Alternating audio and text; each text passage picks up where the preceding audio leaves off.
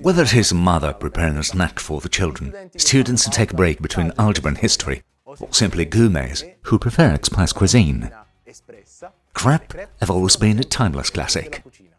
Today I will share with you all the secrets to prepare this recipe. Let's see it together.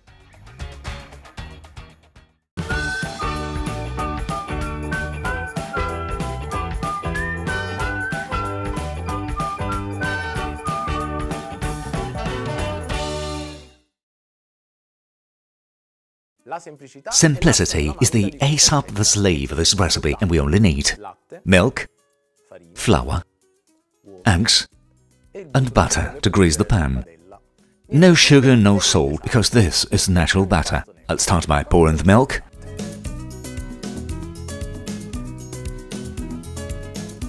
then the eggs,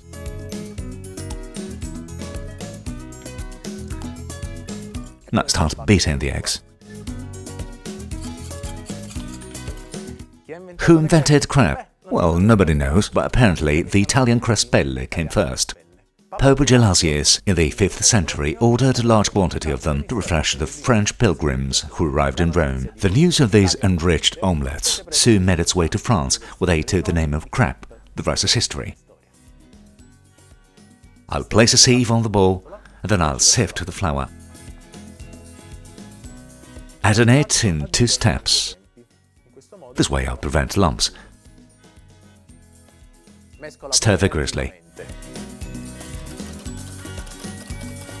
And then I add the rest. Again a vigorous stir. And the batter is ready. I'll put it in the fridge to rest for 30 minutes, covered with plastic wrap.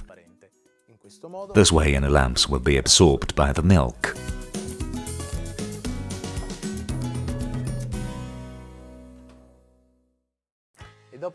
And once the batter has rested, I give it a good stir to refresh it. Look how smooth it is. Well, here's a trick. Just pass it through a sieve, so you will get rid of them. It's time to cook the crepe. I'll use a crepe pan, a special flat pan to cook them. It must be greased each time with butter before use.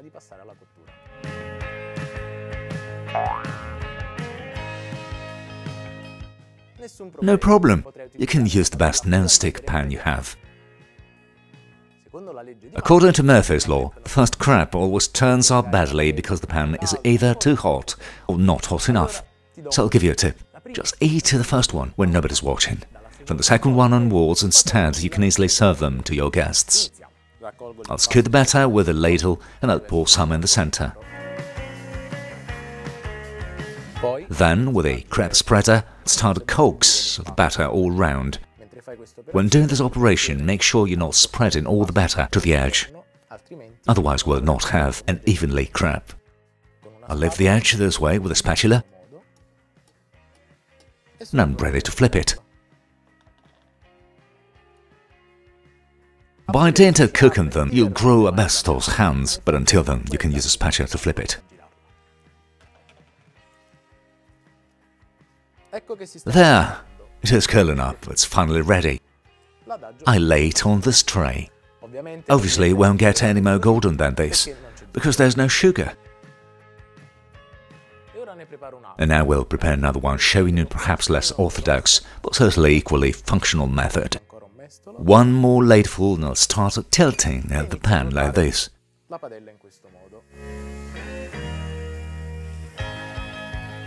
You will see that even this way the batter will distribute evenly. No problem, just cover them with plastic wrap and stuff them later on. And I keep going until the batter is finished. Crepe are perfect, both sweet and savoury. A few examples? Savoury with radicchio and gorgonzola, or sweet, such as the timeless crepe Suzette.